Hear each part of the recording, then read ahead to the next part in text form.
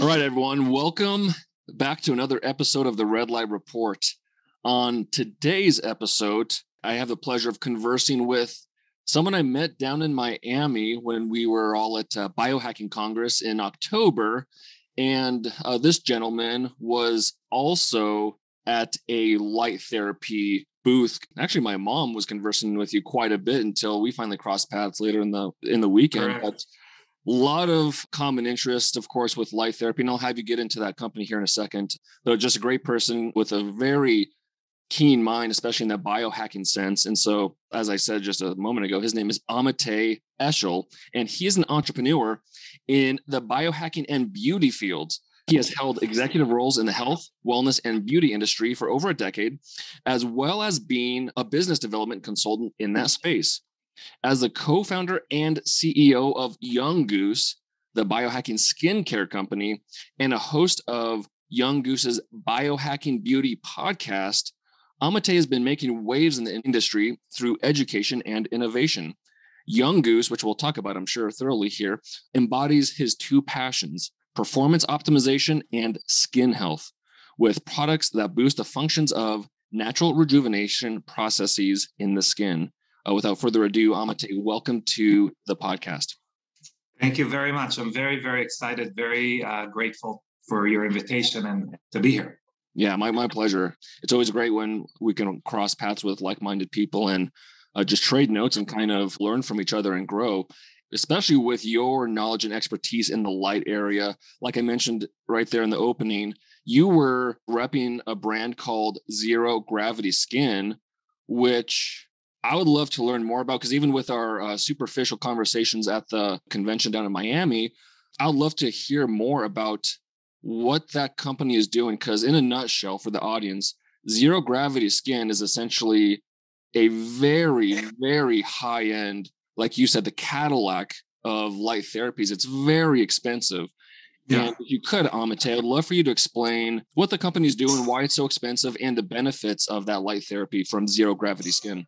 Yeah. So first of all, that's going to be a fun conversation, I feel like, because I think we're going to get into things that are interesting for most people, but they're kind of above most conversationalists' heads. So it's maybe not discussed much.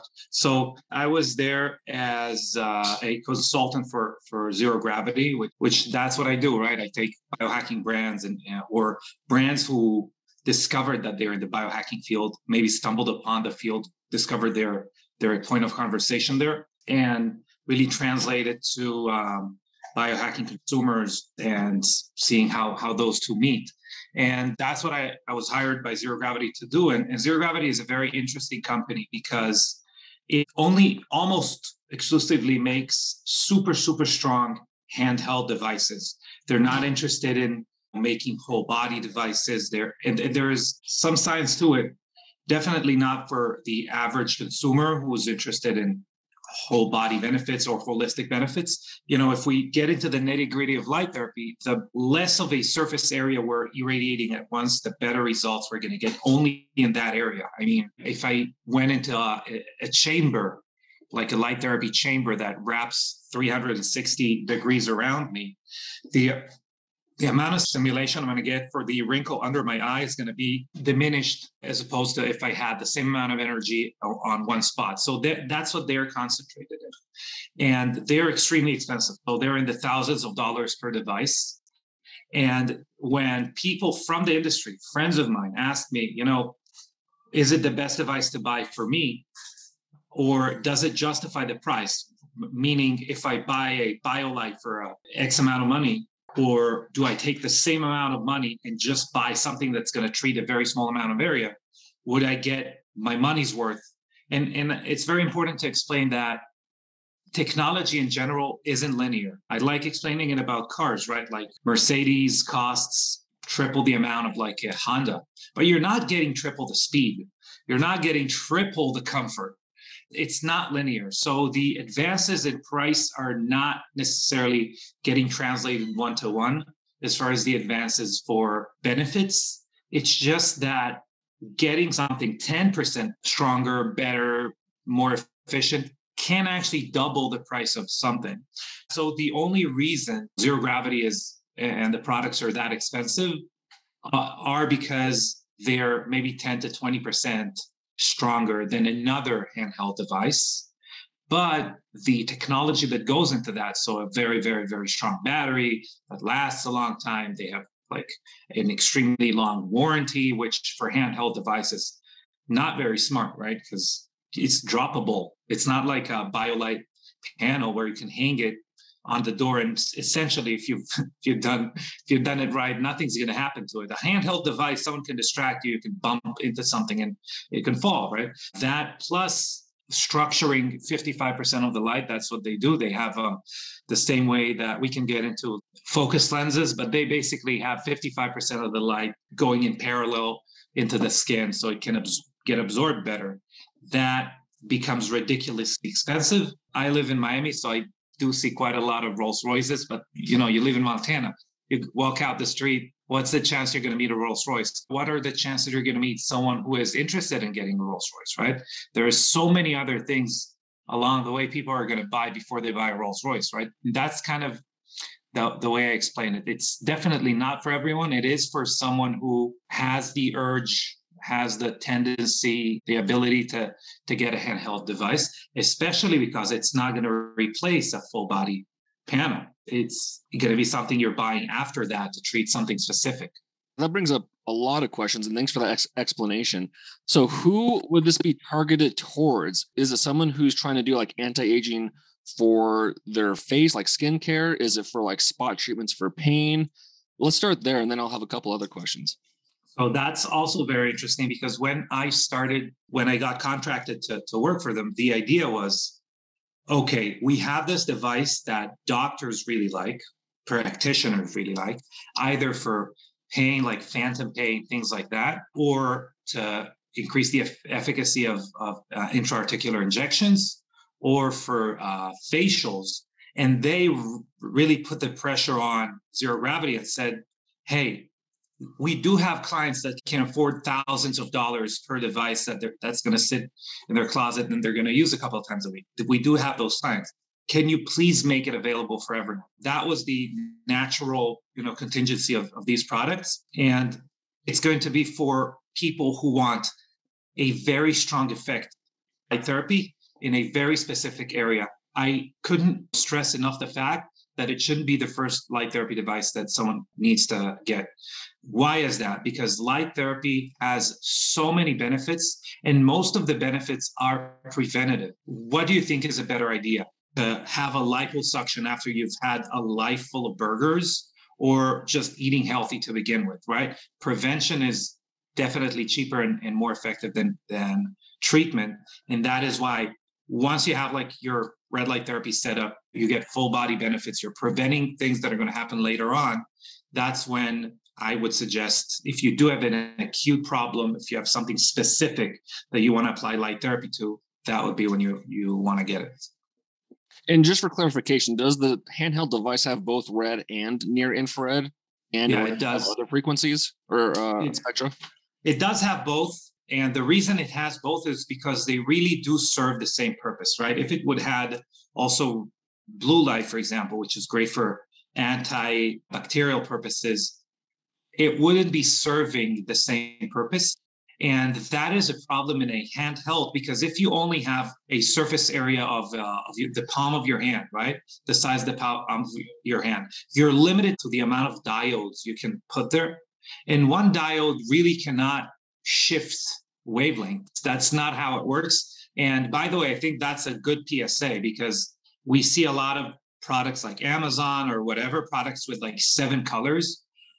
Someone needs to understand that they're really buying maybe like 2 diodes of red light, 2 diodes of near infrared, 2 diodes of green, of blue, of purple, whatever that is. So the reason they have both red and near infrared within it is because the purpose is similar. Maybe the depth of penetration is a little different, but it's one purpose per device. Well, and that's a good segue into my other question is with the power, and this is going to be kind of a technical rabbit hole question, but my understanding is with power, more is not better. So the theory of this device, of it being so high powered, is kind of the antithesis of some red light therapy treatments, especially for skin. Because from my understanding, skin treatments are very low dosage relative to, let's say, treating bone and joints or the brain. So can you kind of explain why a quote unquote high power device would be so beneficial when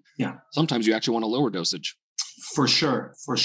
First of all, before we get into the answer to your specific question, we do want lower power. And in general, the old school name for the treatment was low level light or laser therapy, right? So it's in the name. But when you're talking about a handheld that you're moving a lot and you're going to be moving it on the face, you do want a higher power than something that's going to be static.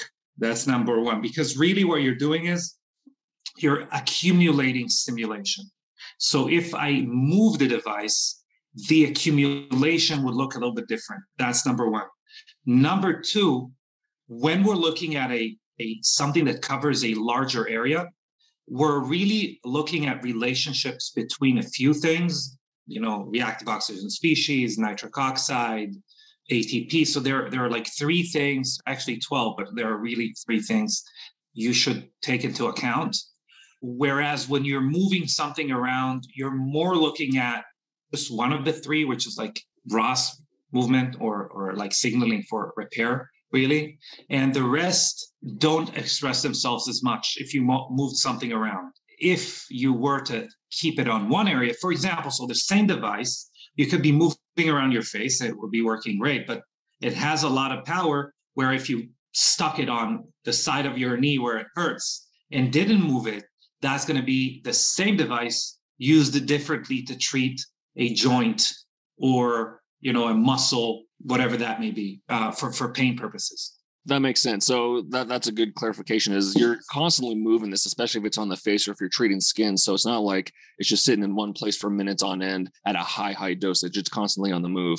And then if you did want a high power dosage to a deeper part, like the joint, like you're saying, there are benefits to that because it's tough for light to penetrate so deeply and have enough photons to make enough of a difference. So that's where the high powered would come in. And one of my questions was going to be, is this device kind of tailored to brain health if it's so high powered, especially with the near infrared and it being able to penetrate the skull? Is the zero gravity skin, I know it's like skin, so predominantly skin health, but can it be used for brain health too? So I had a very, very, very interesting conversation with a doctor out of UC Davis who stacked 8, basically he called them yarmulkes because he took skulls and cut them and stacked 8 on top of each other and showed that more than 1% of the light penetrated those 8 skulls. So definitely it's something that could benefit brain health.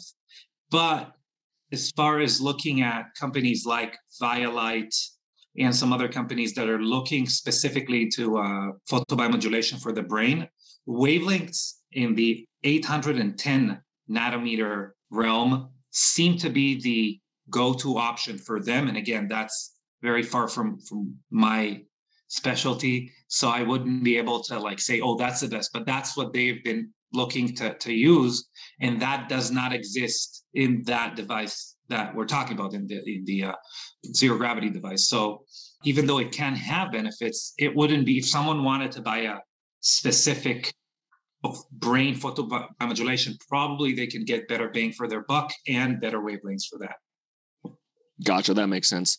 And then lastly, on this zero gravity device, you said something to the effect of it with the lenses, I believe, it being able to produce parallel waves and why that's more efficacious. Could you kind of explain that a little further?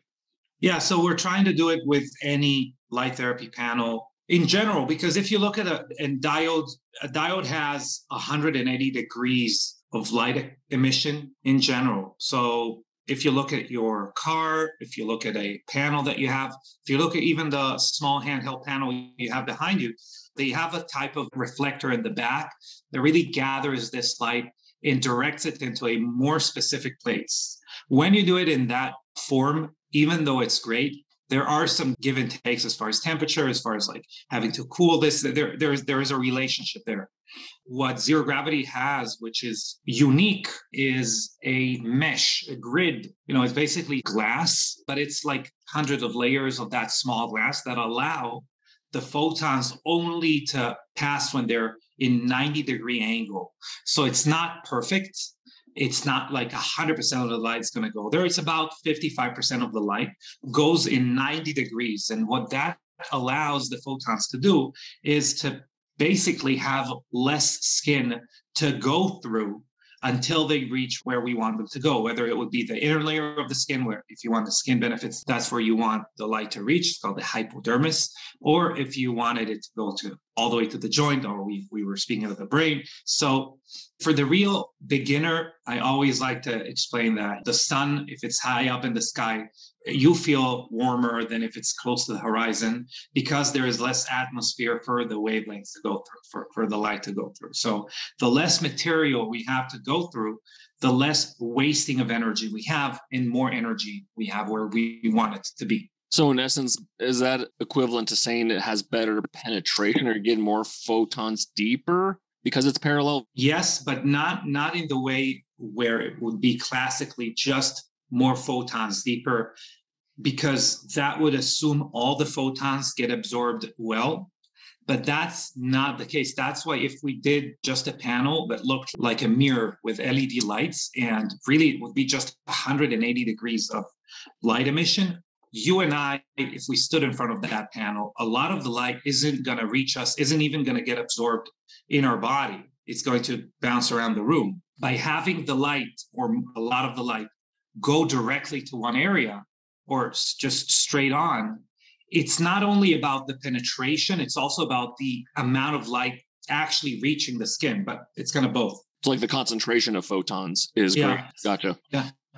Well, cool. That's pretty interesting device. High tech, like you said, not the first device you definitely want to purchase necessarily, but for those that can afford it and potentially are more skin oriented, but potentially other benefits, that's something to look into. But lastly, while we're on the topic of light, before we start talking about skincare and skin health and your company, Young Goose, explain to the audience, how you utilize light and or red light therapy for health and wellness benefits. Okay, my favorite topic. So I am a lunatic. I love abusing my body to the extreme. So I train jiu-jitsu once or twice a day, lift weights, I inject myself with peptides. I do many, many, many things which I need my body to respond well to. Talking to surgeons about light therapy, I tell them that you are the artist and light therapy improves the canvas. So if I am the kind of the abuser, I'm not really the artist, but I'm the abuser of my body, or I'm the person placing demands on my body, light therapy really improves how my body reacts to those demands. Before coming on air, I was talking about the fact that I just pulled my hamstring. To me, it's the end of the world. It means that for a week or two, I won't be able to train. I would pay any amount of money to have a faster recovery. Any amount, everything in my bank account would go to the person that would tell me, okay, tomorrow you can train again. That is why I'm so grateful for light therapy, because really what it does, it allows my body to behave like a younger body, my tissue to behave like a younger tissue, and to perform the tasks that I asked it to perform, whether it would be recovery, whether it would be, we can talk about peptides, but whether it will be a peptide that I inject into my stomach, and I want that peptide, which basically is like a healing peptide, to disperse throughout my system, right? So I irradiate my body with red light therapy, and then, blood vessels expand and blood rushes to my entire body.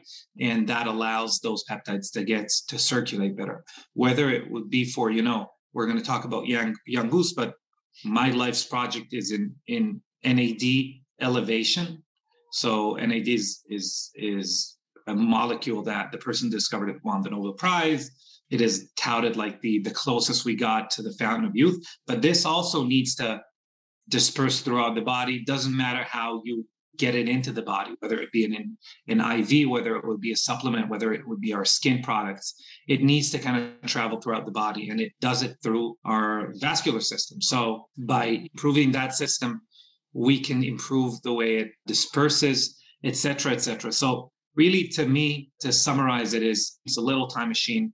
It allows my body to behave like a younger body, which then my lunatic self just means that I can place more demands on it. Just doesn't mean it's going to deal with the same demand better. It means, oh, now I can place some more demands on it. That is kind of, my go-to. As far as where I see it going in the future is how I stack hyperbaric oxygen therapy and light therapy. That's number one. And cold immersion, ice baths, followed with red light therapy, or even preceded with red light therapy. I'm playing around with it to see if I get extra benefits and if I can push my body further. And that all makes sense because you kept saying over and over again, it makes your body feel younger or function younger, which makes total sense because we know that it improves the efficiency or effectiveness of the mitochondria producing energy. And of course, we all associate vitality with having energy, not like a caffeine rush, but just sustained energy. And so that totally makes sense. And when you were speaking on NAD, well, that makes sense because that's a very critical component in the electron transport chain, which has to do with producing energy. So it all makes total sense. And to your point, light therapy is extremely safe, effective, can help with so many different things. In your case, it's like you're wanting to recover from a hamstring injury as soon as possible. Well, what do you need for recovery? You need energy in order to heal. And then you brought up some great points at the end there with hyperbaric oxygen therapy and cold water immersion and utilizing those together with red light therapy. I've had multiple people on the podcast mention the synergy and stacking those together. And so I'm just kind of curious, do you have any research on either of those working together as far as hyperbaric and red light therapy or cold water immersion and red light therapy? Or is it just the synergy of mitochondrial health and or just what you know physiologically with those treatment modalities? You're spot on with your second hypothesis because really all of those three are grouped in the same group as no one stands to gain a lot from researching them. There's no patenting involved there for the most part. There's no incentive for anyone to really research it, aside from, very specific people like the Weizmann Institute in Israel, which we work with actually for NAD elevation. They look at HBOT and they do look at light as far as getting some cues from the body for like brain bleeding and stuff like that, but they're not looking for profit out of it. So also the more interesting thing for the wider audience, which would be how do I improve an already functioning body to function even better? That's not really what they're doing. They're doing it for either like serious illnesses or, again, like I said, brain bleeding. So the research is not there. The common denominator, just like mitochondrial health, yes and no, because if I just expanded a little bit more, we would be looking at stacking hormetic processes, stressful processes, which lead positive result. And obviously, we need to be careful with those stacked on top of each other. A good example would be metformin, which is a drug that people take. Obviously, it's made for diabetic people, but it is stressful on the mitochondria in a positive way. It is hormetic. But we're starting to find out that if you did supplement on that and try to get the full benefits of lifting weights and having your muscles grow, hypertrophy as we call it. So these two together don't really work that well. We see the same thing with cold immersion and hypertrophy. So when I say I play around, I really do play around. I really kind of try to see how I feel afterwards when I work out, etc. And that is why I would love to see some research, but in the meantime, it really is in the realm of how do I stress my body and have it react positively. Gotcha. That's a good point. Hormetic stressors, stacking them up, kind of just like if you were to do fasting and pair it with exercise, because exercise is a hormetic response as well. And actually, red light therapy is compared to exercise a lot as far as how it's a hormetic response. And like you said, in correct dosages or in moderation and consistently over time, you get those positive adaptations. Any other thoughts on red light therapy before we move on? Yeah. So thoughts on red light therapy. A lot of people ask me, like, what device should I buy? I have a lot of friends in that field where they regard me as a light guy or something like that. They ask me what device I should buy. Obviously, I try to save people money.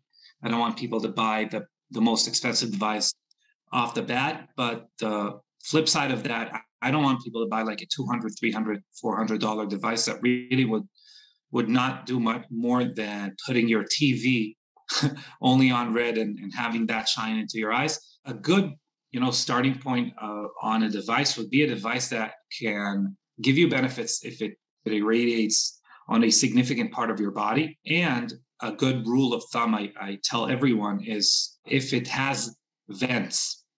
So if the device needs the ability to cool itself down and it has a cord running to the power source, that would be the two things that I would start with as far as like what red light therapy I should choose. And then the rest is really looking at a company that is looking to give you good information as to how to use it, because it's so multifaceted. So just a company that can talk about their device, how to use their device the best, because devices do differ a little bit. So making sure that you're not getting just generic information, because you could buy, there is a great Ari Whitten book, Red Light Therapy, but it is generic. Like, good luck trying to figure out how much power you're going to get at 12 inches away with a device that you bought off of, some website or whatever. So really looking for a company that has a lot of information about their device, is responsive, seems to be sticking around and going to respect their warranty, which is important. Just make sure you use it a lot. If it's going to sit in a closet, it's not going to do much. Well, I'm really glad you brought up those points, because I think a lot of people are under the assumption that red light therapy is like a hard and rigid technology where like everything is cookie cutter, which is why I developed that ebook that's on our website. Because like you said, there's a lot of variables that go into a quote unquote treatment dosage or a treatment protocol. And like you said, that varies from device to device because there's different light irradiances. People use different lens angles, which then makes a light dispersion difference. So then that throws a wrench into the difference in distance from the device. So it gets very complex. All of that to say, it's relatively simple in the sense that get in front of your device, get exposed on a consistent basis, know some of the fundamentals, like not to overdose, know which wavelengths you need to use for certain things. You can make it very simplistic, but when you get down to the technicals, like you and I kind of are right now, it is rather complex. Like you said, you need to know the light irradiance of your device. You need to know, hopefully they're providing you with instruction, like you're saying, like what is the light irradiance at 6 inches or 12 inches or 18 inches, because that's going to differ from device to device. And then based on what you're trying to treat, that's going to change. Do you need red and or near infrared light?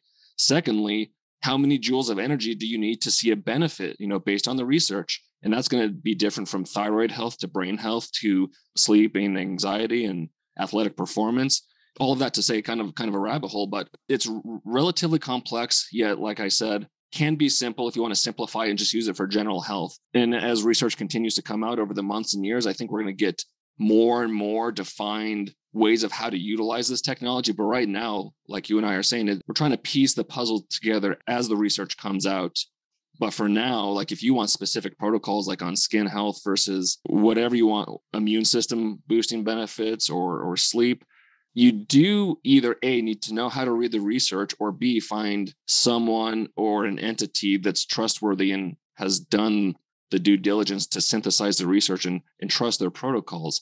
So it's kind of the wild, wild west. With all of that being said, it's very effective. It's very efficacious. It's very safe. And it's not like if you get a device, you're putting yourself in danger if you overdose by a couple minutes or even 5 or 10 minutes. The benefits are going to be there if you use it generally well. I know that was kind of a diatribe, but I'd love to get any thoughts you have to add on there. Just to touch on safety, the amount of overdosing is extremely far from stimulation for light therapy. So you would be literally falling asleep, drowsy, and feeling, very lethargic. And when I say way, it's like an increment of like 10 or 100 times before you're going to be really overdosing. Unless you have the specific mission of overdosing, you're not going to do that. And there are really, really older protocols from like the early 2000s had used low-level laser therapy to shut down a nerve, basically overdose a nerve. Obviously, we've stepped away from that because the nursing that nerve back into health is a nightmare. So no one does that anymore. But that research kind of showed how we can overdose if we wanted to. And that's a pretty tough thing to do. Just as far as safety concern, it's amazing. Obviously now, another safety concern people have is like have it shine into their eyes. And we're actually, so there was it Medical News Today just published an article about how it can help eyesight. So really it's an extremely safe technology to use.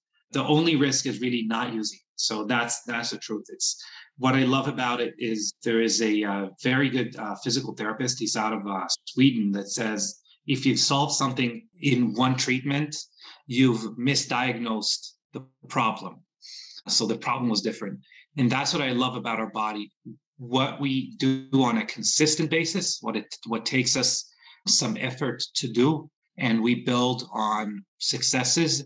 Not only is that the way to go, it's also the way for us to build a good habit. And it's also a way to have a continuous stacked benefit upon benefit upon benefit. If you're looking for a silver bullet, well, guess what? Not only that it doesn't exist, if it exists for something specific, it's probably not healthy for you as a human as a whole. That is across the board. We did speak about cold immersion. The flip side of that is the RICE method, right? In the 70s, there was rest, elevate, ice. Compression. Yes, compression. But the person who coined that phrase literally came out in the late 90s and said that that's the wrong way to go. So cold immersion is awesome. Icing something to oblivion actually has counter effects as far as injury recovery. So bear that in mind. Small increments over time trump silver bullets any day of the week. That's how I approach anything as far as biohacking, wellness, whatever that is. Yeah, just a step back to your initial points. When I was speaking on overdosing, I wasn't speaking from the point of like overdosing on drugs or like over the edge. When I meant overdose, I meant kind of like the biphasic dose response, where if your dosage is too high, then you're not going to see the benefits you're looking for. And that doesn't mean you have to do half an hour, 60 minutes, or a couple hours. I'm saying like maybe the treatment dosage for the device you're using for what you're trying to treat, let's say the perfect time is like 5 minutes. And you're under the impression that you need to do like 15 or 20 minutes every single day, when in fact that 5 minutes is actually what you needed. That quote unquote overdosing would just lead to null effects, nothing negative, but you just wouldn't see the benefits you're looking for. That's more so what I was speaking towards. Yeah, and that's awesome that you made that clarification, because it does connect to that overall scheme of small increments over time, trump one wham bam, whatever treatment in anything. Yeah, those 5 minutes are more beneficial than 20 minutes as a whole. Exactly. Well, yeah, to your point, like 5 minutes most days of the week. So you're spreading out the benefits versus one lump 20-minute treatment once a week. Yeah, so that makes sense. And then lastly, Amitay, before we move on, so my initial question was, I think, do you have any other thoughts on red light therapy? And you kind of went on what people should look at for devices. And I get this particular question quite often because people are wanting to invest in red light therapy. They just don't know, quote unquote, which device I should choose. And so I'd love to get your thoughts on, if someone's ready to invest, they're just kind of sitting on the fence wondering which device, would you recommend, if money's not necessarily holding them back, would you recommend a full body device versus like a tabletop version or even a handheld version? Would you recommend that full body device to get the full body systemic benefits? Or are you still more of the mindset that try smaller, see if you like it and then upgrade, or all in on the full body irradiation? That's an awesome question. And it is biphasic. And I'll explain why. I like full body. Let's just put it out there. Okay. And when I say full body is not a pod, is not like a bed where you go inside. I'm actually kind of partial to those, but I like more or less full body coverage within 24 inches. So something that's going to be the size from your head kind of to your pelvis or your knees, if you were really standing close to it, would be something I like. It could be shorter. It could be the size of your torso-ish. That's my favorite sizes. Where do I see issues with that when you say money's not an issue? When money is completely not an issue, it's also not an issue as far as moving around, having multiple houses, and having very, on the go kind of life. And then if someone would have a panel that's 5 feet long or 6 feet long, good luck schlepping it around, right? You might want to buy a few of those for each and every house you have. My dear friend, Dr. Neil Pulvin, he thinks that 2022, one of the health realization is that people should have light therapy in every room in their house. Go outside. Yes, that seems to be, that seems to be an overkill. But yeah, I think you get my point where as far as biphasic, it means make sure that you have a device that you would be using consistently. If it needs to be smaller, that's great. But I do believe in holistic benefits first and then going smaller. Gotcha. Okay, great clarification there. So Amitay, let's move on to some more skin health stuff. And like your company, Young Goose, one of the questions I had for you was like, what topics are you most excited to speak on? And your answer was skin health as a reference point to monitor our biohacking journey. Can you please expound upon that? Skincare is tricky because we did speak about like small increments and being better than a big result, which is unsustainable. And I think the appearance of youthful skin literally is the epitome of that. And what I mean by that is if you went and you're 60 years old and you decided you looked better 25 years ago and you went and had a facelift done, you won't be able to do another one in a few months. Okay. So, or in a year or in 2 years. Actually, it's recommended not to do it more than once every 5 years. And that's also a stretch, no pun intended. So that is a kind of a more aggressive method of looking younger, which obviously is not optimal, especially not for us biohackers, especially not for someone who is interested in longevity, because going under the knife quite literally shortens your life. Having said that, looking at the state of the skin, as long as we're doing things that are conducive to our health, can really kind of give us a reference point as to how well we're doing in our wellness journey or in our biohacking journey. And to put it more specifically, there has been research correlating between the appearance of your skin and your biological age, which is different from the chronological age. So chronological would be looking at the calendar, seeing how old I am. Biological age, we have different biomarkers that we can test, anything from the way your DNA gets expressed to different markers as far as blood markers, hormones, etc. So there are many clocks that we can refer to, but in general, there is a huge correlation between the appearance, how young people say we look, and our biological age, which obviously wouldn't come as a surprise to anyone. So when we're talking about this biohacking journey, which could sometimes be frustrating, right? Let's talk about the easiest thing, which is supplementation. I can take the best probiotics, fish oil, different longevity compounds, and really not see results for a year, for 2 years, for 3 years. But the problem is that we didn't see results, negative results in the first 30 years of our lives. Aging takes a while. So anti-aging would beg that anti-aging takes a while as well. And starting out my entrepreneurial journey in health, in the sciences of beauty. So the first project we ever did was hair care.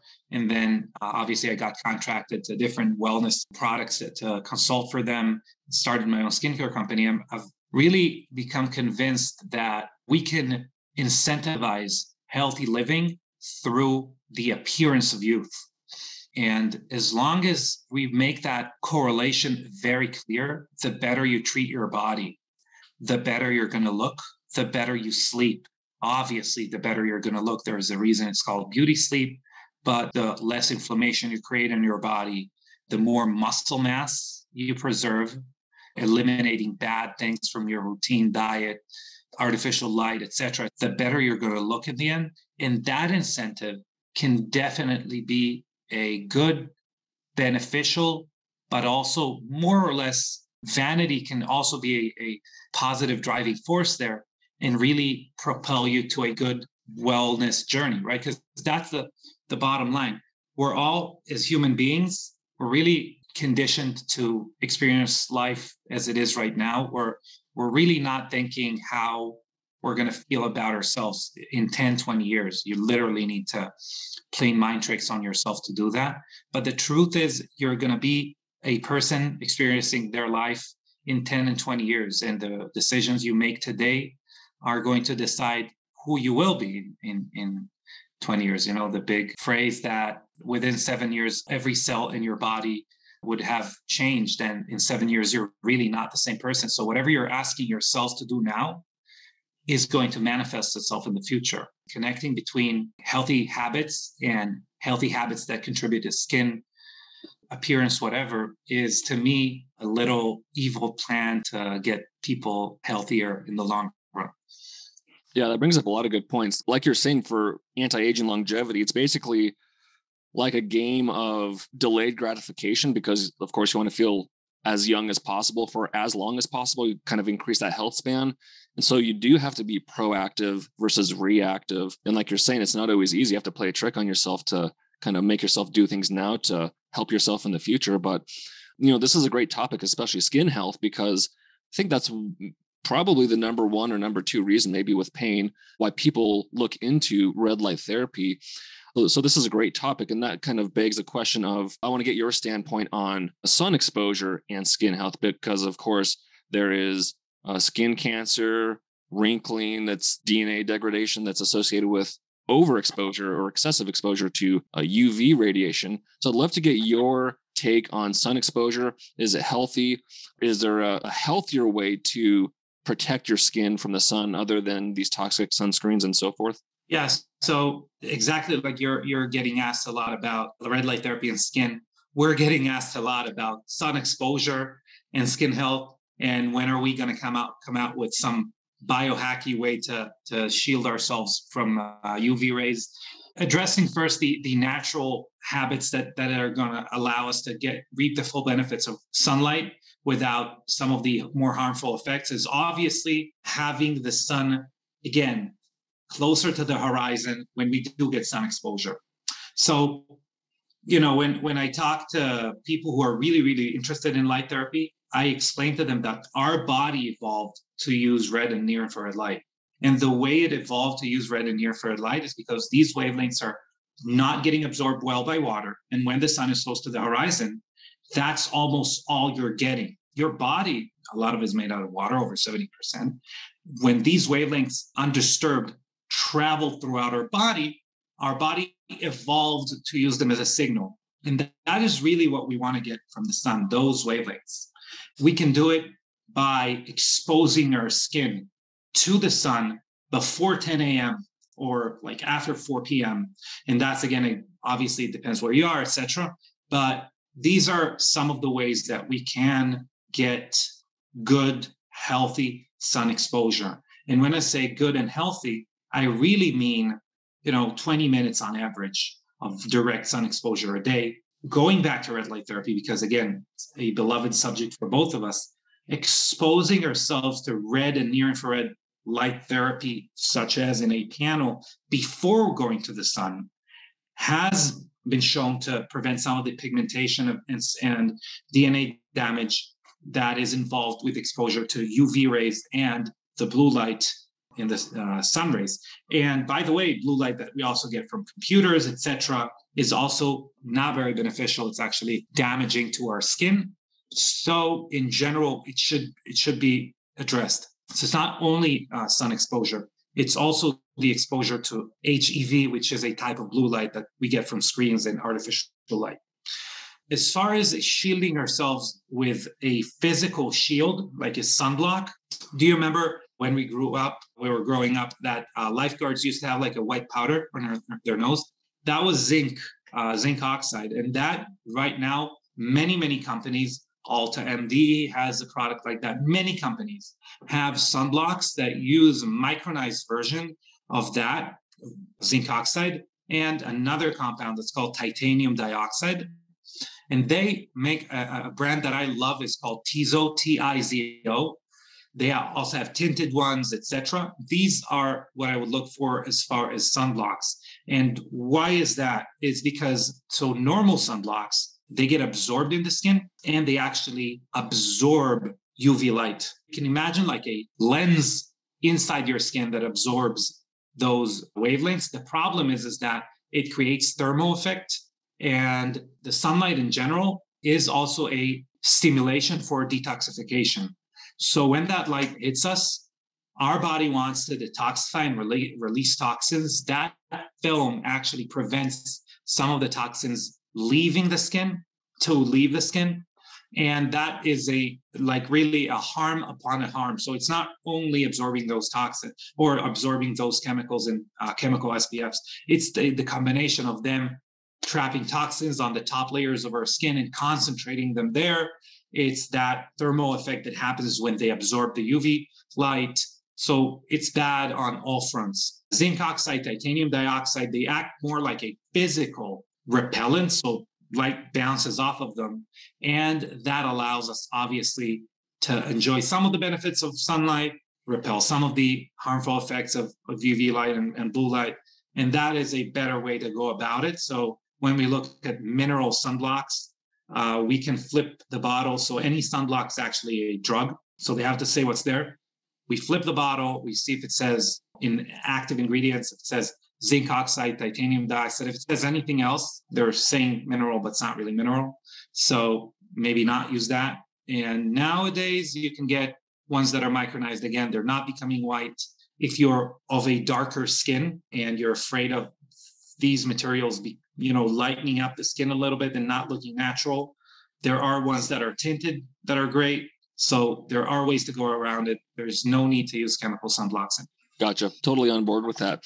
Do you believe that if you were to expose yourself without any barriers, expose your skin on a consistent basis to the sun, that you'd be able to increase your exposure time over time to the point where you could be outside for hours without needing sunscreen or anything else and not get any negative side effects of that quote unquote excessive UV radiation? Well, I believe that our body can evolve or can adapt to sun exposure. And obviously, you don't need to believe me at all. Just don't expose yourself to the sun for 5 years. Go out for an hour and you're going to become a tomato, basically. But if you did it for 10 minutes at a time, increasing a little bit, obviously, you're going to get a very nice color, unless you're from Northern European country, and then it's going to probably take you longer. But you can, obviously, our body is an amazing apparatus. It's going to adapt and adjust. The problem is that there are things that happen on a chemical level. So the degradation of DNA, for example, that really are almost a separate issue. So they're not an issue of getting a damage on a physical level. It's a damage in the information. Basically, what happens is that we have letters in our DNA. And when UV hits them, so we have like 4 letters, and one of them is called T. And those T's, if they're next to each other and UV hits them, they basically link up. And then our DNA in that area is less readable, takes more energy. The body can repair it, but it's a lot of energy to repair. Doesn't do it very well as we grow older. So to answer your question, probably if you're very young, you could play the game a little bit more. But especially if we're talking about older skin, someone's 50 years old, 60 years old, 70 years old, and they decide now to play those experiments, I don't think it's going to happen.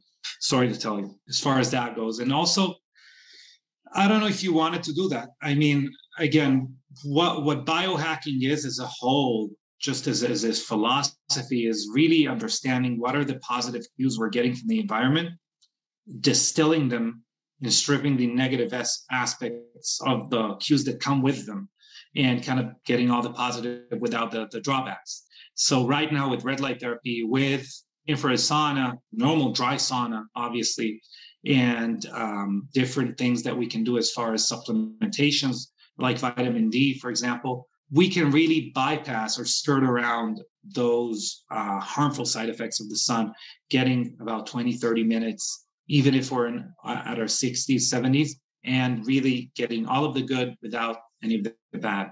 Okay, that makes sense. And like you mentioned, this was actually going to be one of my questions, because I saw on one of your Instagram posts on Young Goose that you were talking about how to protect your skin from the effects of screen time, like you're saying, the blue light. So can you go into that a little deeper? Because this is important in the world we live in. We're surrounded by screens and this blue lit technology. So kind of go a little deeper into that and the negative ramifications it has on our skin and our skin health.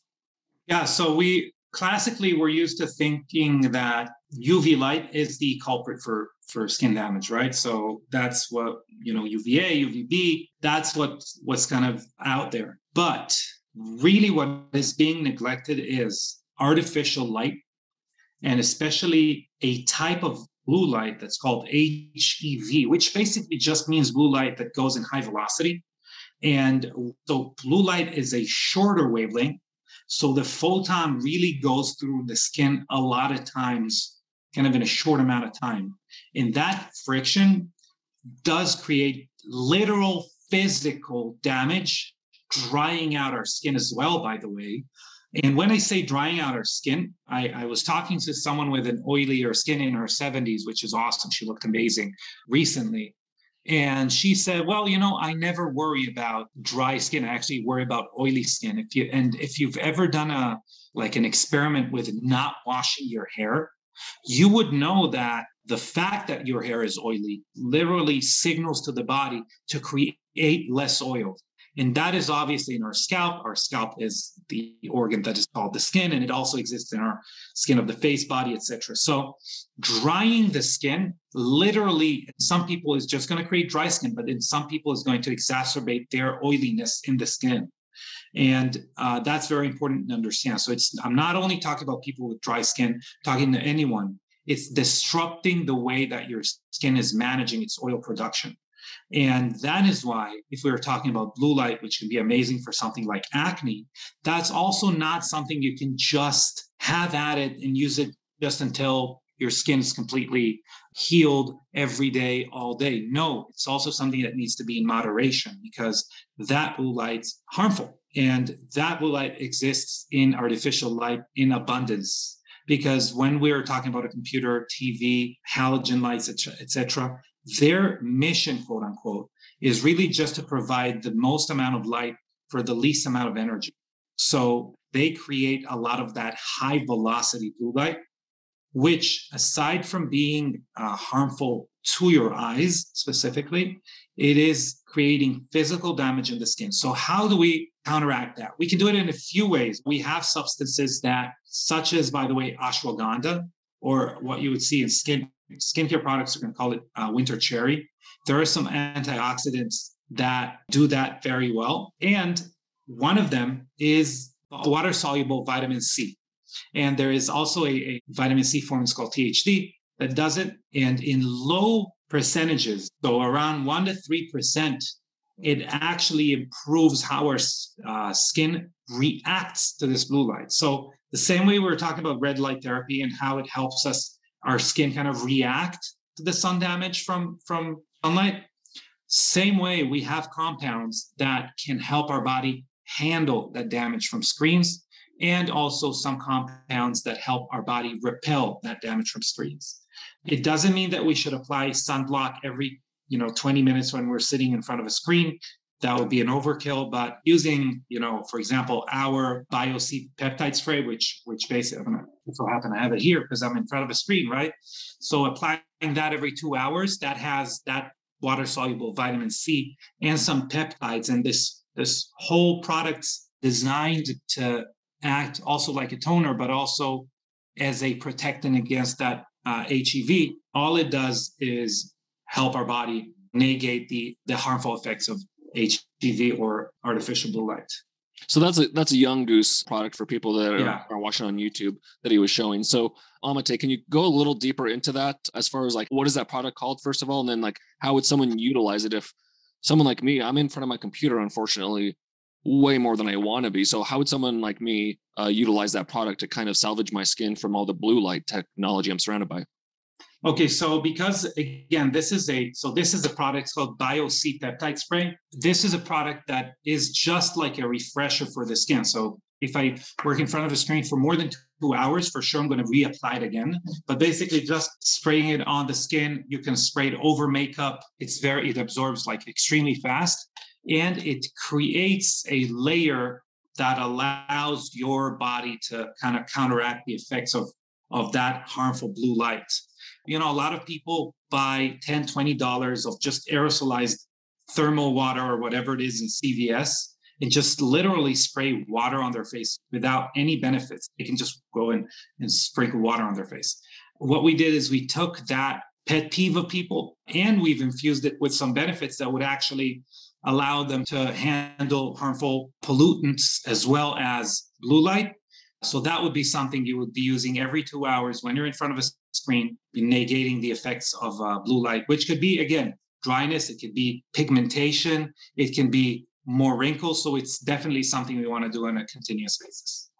I mean, that's something a majority of the population could utilize because, again, we're surrounded by not just computers, but tablets and cell phones. So is it the same thing if I know I'm going to be on my phone for extended periods of time or my iPad? Same thing, since it's blue light technology, I can use that spray to help negate the blue light from harming my skin. Yes, and it's a yes overall, because we're waking up, most of us, unless we live in Montana, most of us are going to go outside and we're going to be hit with sunlight. We're going to be hit with pollution. We're going to go back indoors. There is artificial light in our office, computers, tablets, phones. So it's almost like everyone in the world should be basically spraying it on their face every 2 hours when they're out and about or working. You brought this up just now, so I'm going to ask, would this help with the fluorescent lights? Because people who are working in cubicles or whatever, it's like same thing, fluorescent light, because it has bright white and sometimes high velocity blue light as well, right? Okay. Yes. So it'd help with that too.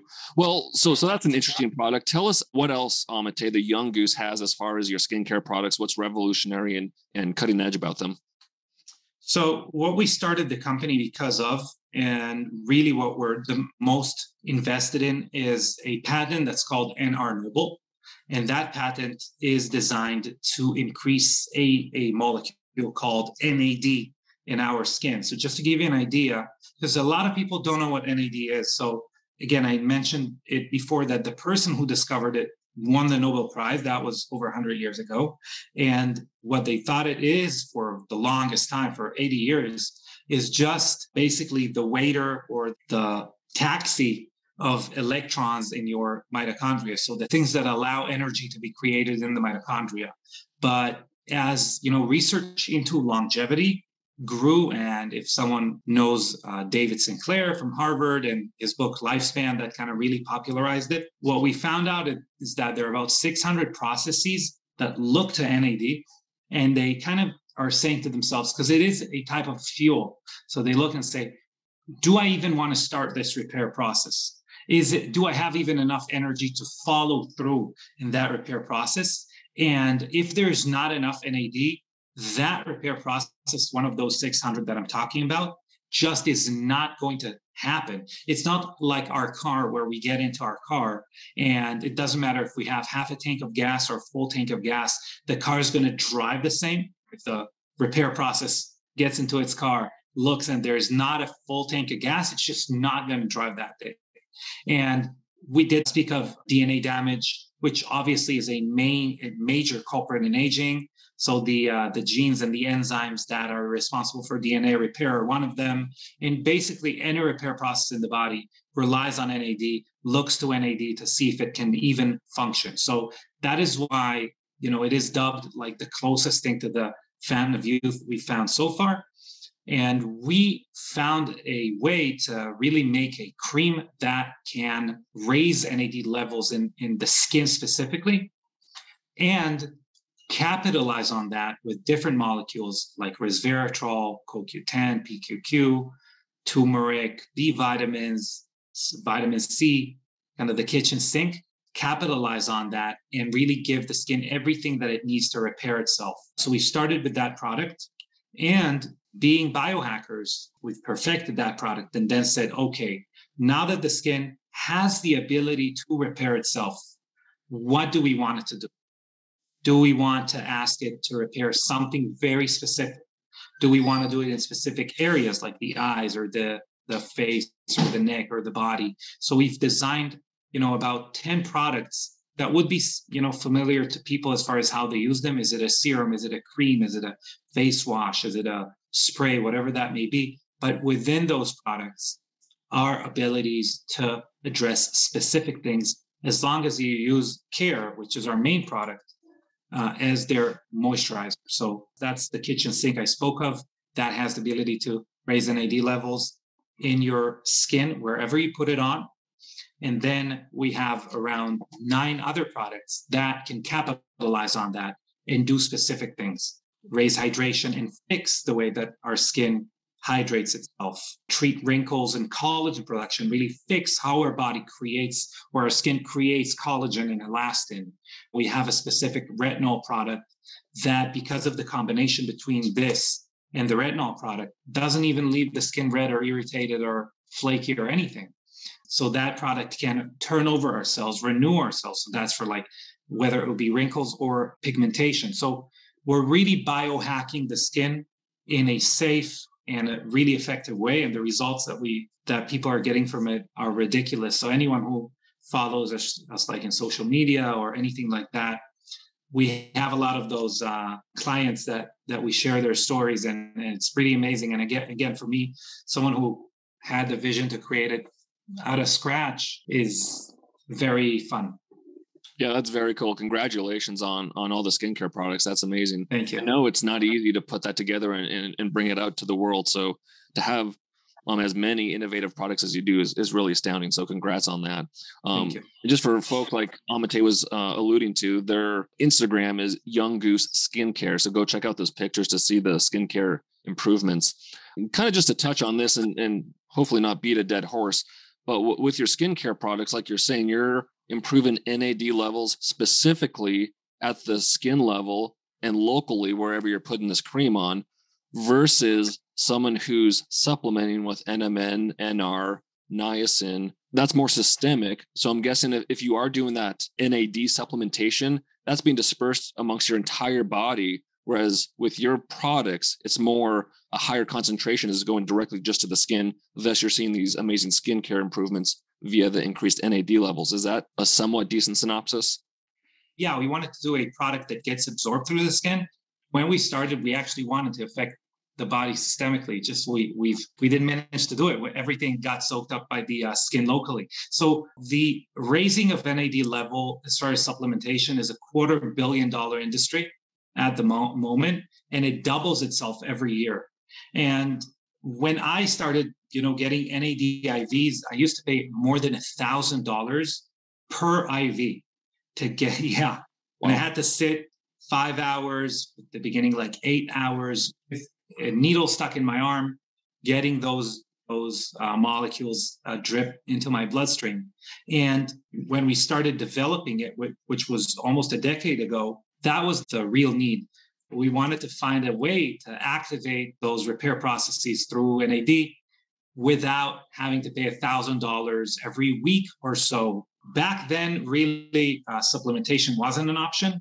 But now that the supplementation is an option, it's very important to understand that our skin, aside from it being an enormous organ, and that if we take a pill, it's not like we are asking it, okay, so I just want to raise NAD level in this wrinkle right here. No, it goes from head to toe, quite literally. But also the skin itself is one of the last organs that are going to enjoy it if I took NAD as a supplement. 95% really benefits the liver. So that's great. But imagine that I took a pill, I took the highest maximal dosage I can, I paid a few hundreds of dollars a month, and most of that, 95% of it, seems to stay in or benefit the liver, and 5% goes systemically. And that's why the IV market, not only that it's not dead, it's even growing more and more and more, because that's kind of our way to bypass the liver. So when we made a skin cream, we were aiming at bypassing the liver and bypassing $1,000 a week. Fortunately and unfortunately, we found out that if you supplied it locally to the skin in a way where it would actually get absorbed, because that wasn't easy, it would get absorbed locally. And just to touch on a point that's very important, it's not as easy as just, taking one of those supplements, breaking it up, pouring it into our existing skin cream, and voila, it's going to work. If you remember, like 10 years ago, all the skincare companies used to have collagen in their cream. Then the consumer found out that collagen doesn't really absorb through the skin, or if it did, the skin has no idea what to do with it. It needs to kind of create it on its own, right? The same way with NAD. So NMN and NR, which are the building blocks for NAD, are the available molecules for the body if it's not within the cell. So the body has no idea what to do with NAD if it's not already within its cell. It has to use NR and NMN, and they are extremely volatile molecules. So they degrade very fast, basically. They react very fast and they change. So our journey for a long time was, how do we make a cream that's going to sit, next to your other skin creams 3-6 months and still be effective as in day one when you put it on your hand and then put it on your face. So that took us a long time. Is there any interactions with light with your creams, or like, is there any benefits to doing, let's say, red light before and your Young Goose creams after, or vice versa? Just given the property that it works with the mitochondria, seemingly with the NAD levels. 100%. And we actually make a product that is specifically for light therapy. But I would, again, like if I had to put $100 anywhere, it would be on the one that raises NAD levels. But something very important to understand, your mitochondria relies on NAD to create energy. We use red light therapy in order to ask the mitochondria to create energy, also to improve how it creates energy, but we kind of stimulate it to create more energy. So there is a synergy there. One thing I would say, it's not as easy as let's put a cream on or let's do light therapy and put a cream on, because what we're doing again is we're giving the building blocks to create NAD. And that actually, so NAD peaks 8 hours after, whether it be supplementation, whether it be application. So the best would be, let's say, to use our cream in the evening and then use red light therapy in the morning. Obviously, life is not static. We can't plan everything out. So if we just use our cream, which is called Care, this one, if we used it twice a day, morning and night as the moisturizer, and then just had high levels of NAD throughout the day, and then just did light therapy when we felt it's appropriate to do that, that would be the easiest way to do it. Yeah, that makes sense. When you were talking, I was thinking, what are other hacks or suggestions or supplements that you would advocate for relative to skin health that people could do and complement with your skincare, red light therapy, that type of thing? So something that people are starting to hear about is senescent cells or zombie cells, which are cells that our body didn't recycle well when they basically died. They're staying in kind of a zombie state. They infect other cells in their condition as well, by the way, but they just create inflammation. They don't do anything else, just inflammation. And obviously that creates damage leading to cell death. That leads to premature aging, what we call inflammaging, etc. And what people don't know is the highest amount of senescent cells are in the skin because it's the largest organ, right? So using senolytic or senescent cell scavenging products such as ficetine, spermidine, extreme cases would be using something like rapamycin. Those products would be conducive to skin health as well. And really, we have, 2 labs that we collaborate with. We collaborate with the top of the universities in the world as far as like longevity. We created a product that is a senolytic, but we're not the only one. To be fair, there is a product called OS1, One Skin. The research is in Petri dishes, so we don't know how well it works in live humans, because the joke is that it's very easy to cure cancer in a Petri dish, and we don't know how it works in humans.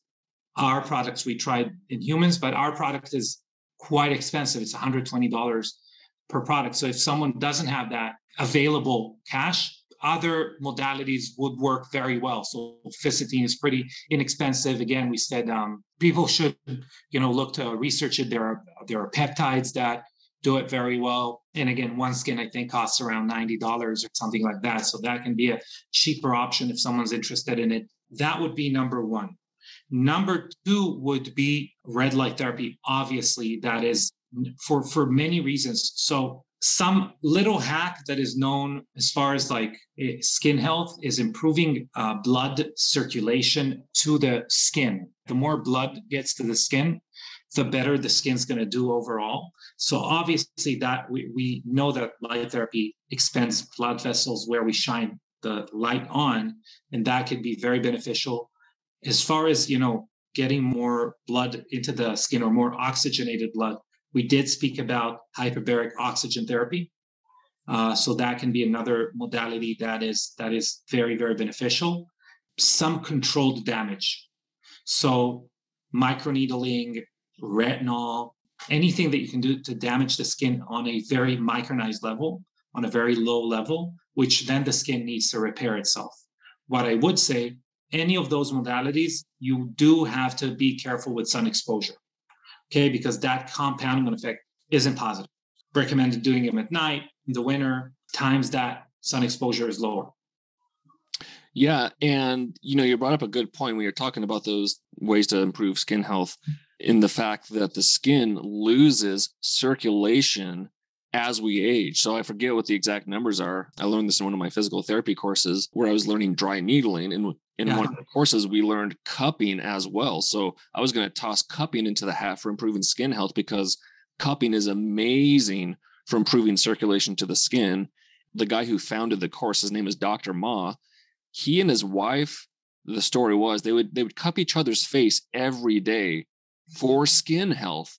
And if you looked at this guy's picture on the back of his textbook that I bought, his skin was so smooth. He looked like a 20-year-old, but he was like in his mid 70s or 80s. It was amazing.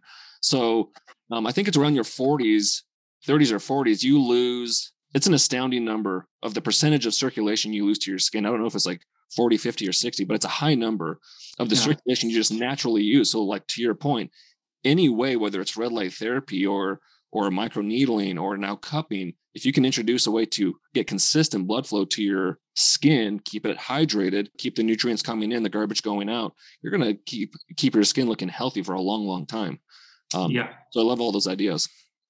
Yeah. Also, just you reminded me, gua sha is good too, which gua sha means like using a stone and that is they contoured to the face basically, and you're applying very low amount of pressure, but you're applying pressure and moving liquid into the lymph nodes easier, which helps with clearing of toxins, which you've just mentioned. So that would work very well.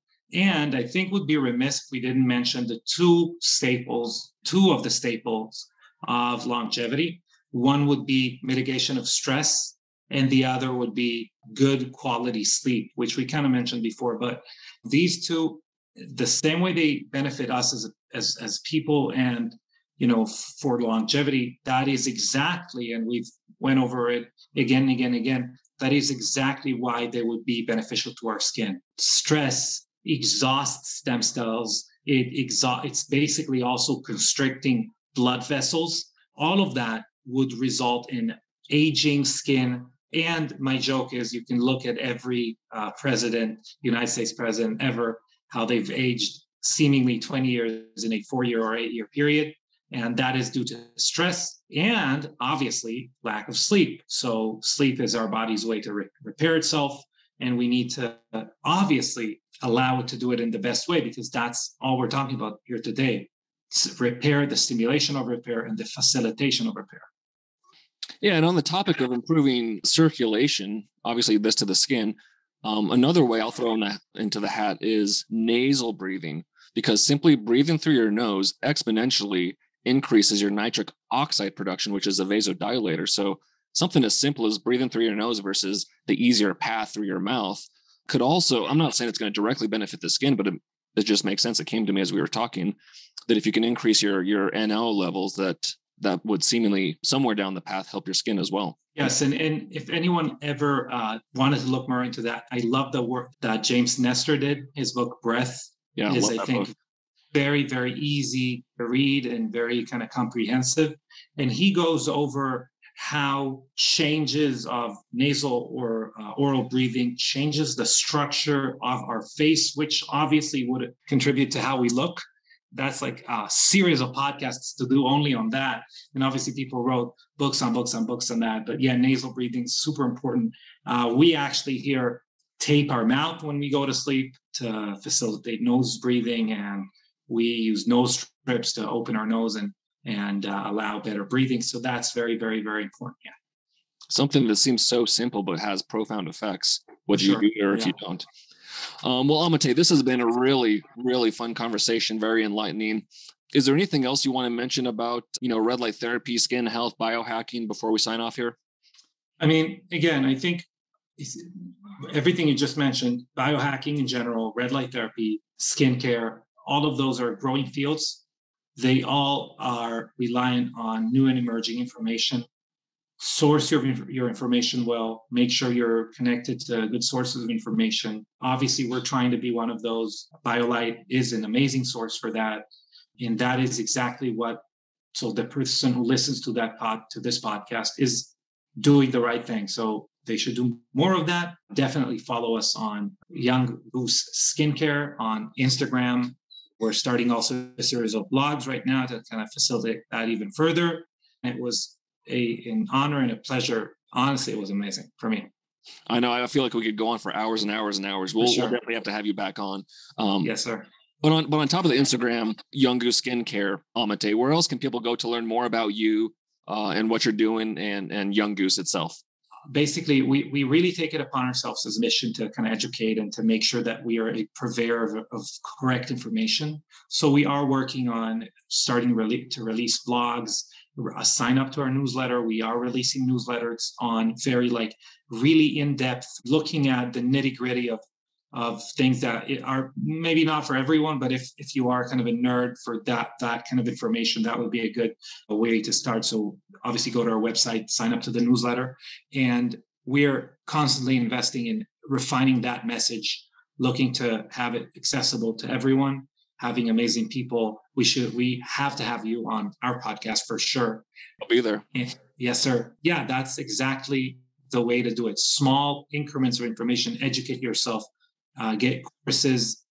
Maybe the last thing I would recommend is going on immersive experiences. If anyone follows someone amazing like Natalie Nidham, she just had a retreat in DR, which I've heard amazing things about. So that's obviously, that's not benefiting me specifically, but that's something that I feel that if you have the time and the money, you should do, because immersion and getting yourself in your core level identified as a person that biohacks themselves, that's going to allow everything to flow much better. And yeah. I love it. So everyone, go check out Amitay and his company, Young Goose, younggoose.com, Young Goose Skincare on Instagram. Go check out his products, learn more from him. Obviously, he's going to have a lot of great education coming down the pipe with his newsletters and blogs. So go check him out. And again, Amitay, appreciate your time, man. Appreciate your education and expertise. We'll definitely have you on again in the future and we'll make it happen. But again, appreciate your time. Thank you very much. All right, everyone. For Amitay Eshel, this is Dr. Mike Belkowski signing off another episode of the Red Light Report. Everyone have a fantastic week.